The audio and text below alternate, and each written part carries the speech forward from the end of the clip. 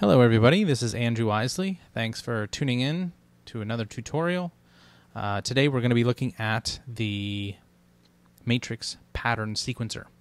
I've already created a Maelstrom and brought the PWM drive base patch loaded onto it. I'm going to select the Maelstrom and we'll go up under Create to the matrix pattern sequencer. I'm going to go ahead and hit Tab. And in the rear of the rack, you'll find the matrix has cabled itself up to the Maelstrom. You'll notice the note CV output is connected to the CV input, and the gate CV output is routed to the gate input. This hails back to the days that were pre-MIDI. This is how we would sequence with a hardware sequencer and an analog synthesizer. We would use these control voltages. They send electrical signals, and the synthesizer would respond to them.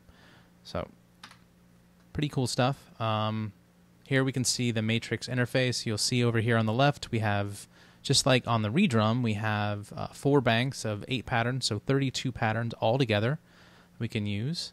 Over here is the sort of octave section, if you want to call it that. Essentially, there's a 1-octave keyboard, and we can switch between different octaves by moving the switch up and down. So we have up to 5 octaves that we can work with. Over here is the actual where you do the programming, and on the far right side is the number of steps. Right now we're set at 16, but we can go up to 32 steps if we wish. We'll just keep it at 16 for right now. And then we have resolution down below. By default, it's at 16th notes, but we have up to 128th notes, or as little as a half note. And you'll also notice there's a dedicated shuffle button, which ties in with the ReDrum in terms of adding a little bit of swing to a sequence, which is a lot of fun. So in this case, what I'm going to do is I'm going to click and drag across the bottom and get rid of all of those gate signals. Now the gate signals, like, you'll only hear a sound if the gate signal is present. So if I hit play, you won't hear it. So I can move this up.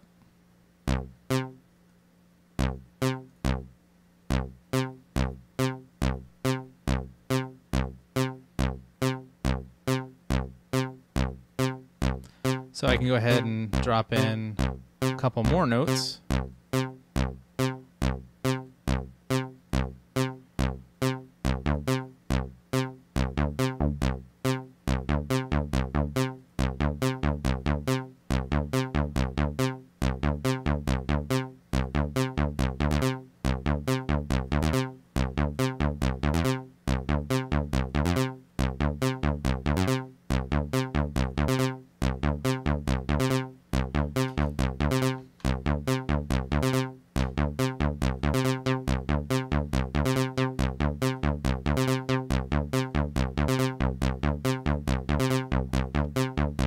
Now, an interesting thing that we can do is tie notes together. I'm going to hit stop for a second.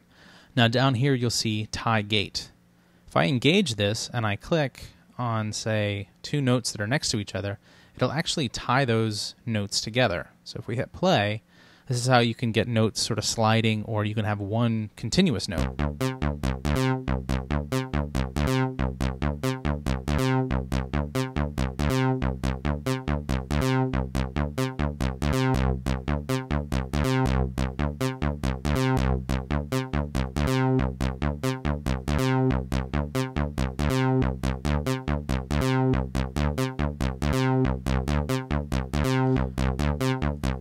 Also gives an interesting effect. Even if you're not tying notes together, it will lengthen the notes a little bit.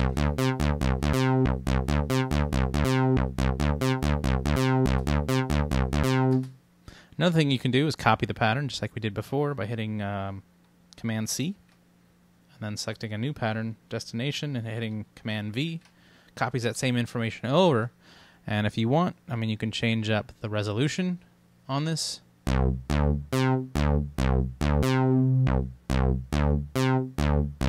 And when we switch back and forth,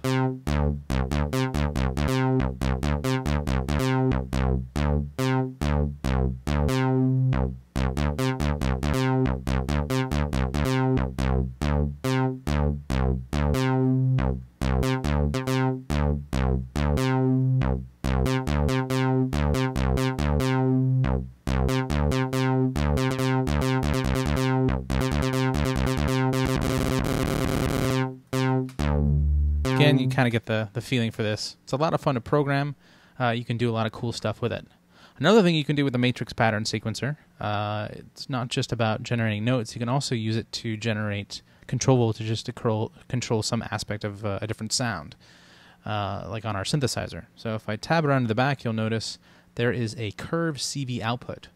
So I'm going to route this curve CV output to my modulation wheel, which is right here. So routing that curve into it, now I can engage the curve section, which is over here, and I can draw in some interesting curves.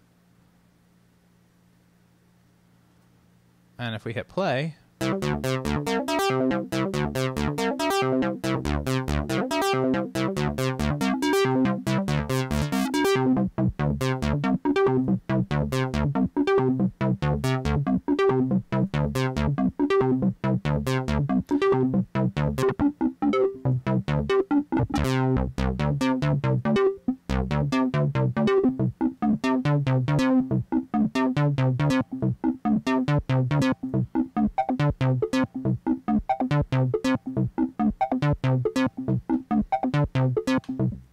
so you get the idea. A lot of fun to play with.